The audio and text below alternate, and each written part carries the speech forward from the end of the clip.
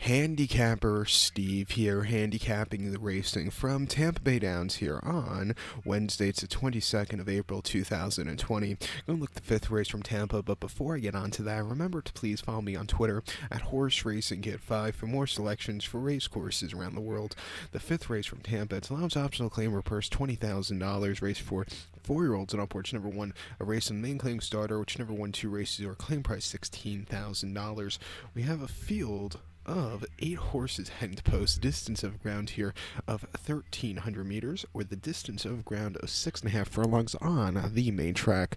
1,300 meters, 6.5 furlongs, main track. The top selection here, we're going to go with the number 4 horse, Highland Park Hero. We'll go 4-6-2-8 in the superfecta, 4-6-2-8 super. Top selection of 4 horse, Highland Park Hero. This 5-year-old given by Forestry here. Ricardo Feliciano gets the mount. The horse's most recent out, it hasn't been seen since last summer. That was the 21st of August at Presque Isle, 5.5 on the Tapeta, and an optional 15 claimer. And the horse finished second by 1 3/4 lengths there. He was with them early on, but then he just kind of hit the wall late. The winner just ran that better race, but at 40 cents a dollar, he should have won. 2 back, he ran on the 31st July at Thistle.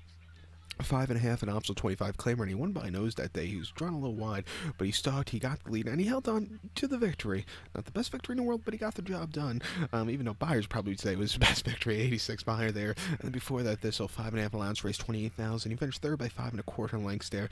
You know, he was a little bit wide. He showed up a little bit that day. It wasn't the world's worst race, wasn't the world's best either. But you know, it was an okay race. And then before that, he ran option 25 at Thistle, 6 furlongs, June the 19th. He finished second by a nose. He stalked, he had the lead, got caught right at the wire. What can you do? He ran his heart out there.